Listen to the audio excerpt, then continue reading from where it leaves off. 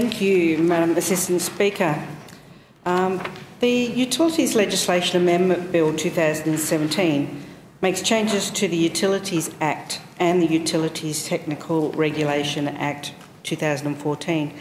And these changes insert a general regulation-making power into each act that will enable classes of services to be removed from the regulatory schemes if certain conditions are met. A second set of amendments provides for the first use of the exemption power in relation to the embedded electricity networks. This provides that certain types of utilities services do not need to comply with the regulatory schemes and insert flexibility into determining the application of the regulatory framework.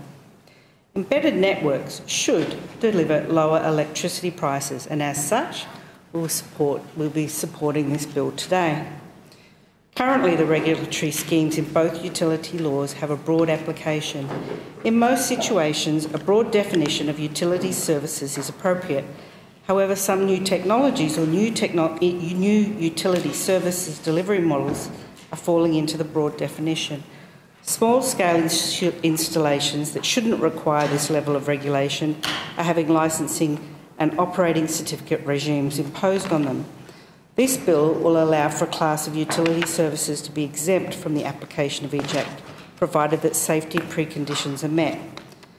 The bill excludes embedded networks from the regulatory schemes of the Act. Embedded networks are an electricity distribution system which involves multiple customers who are aggregated together through a single connection point. This allows for customers to combine their electricity buying power to reduce their costs. Currently under the Act, this is considered to be a utility service and as such is heavily regulated. Considering there are only minor infrastructure differences, this isn't considered appropriate. Due to the small scale of embedded networks, they're appropriately regulated under the Electricity Safety Act without the need for additional regulation under the Utilities Act or the Utilities Technical Regulation Act.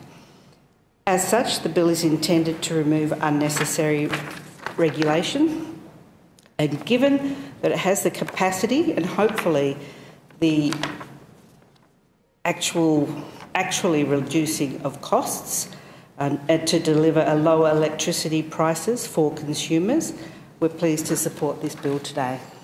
The question is that this bill be agreed to in principle. Minister Rattenberry in closing.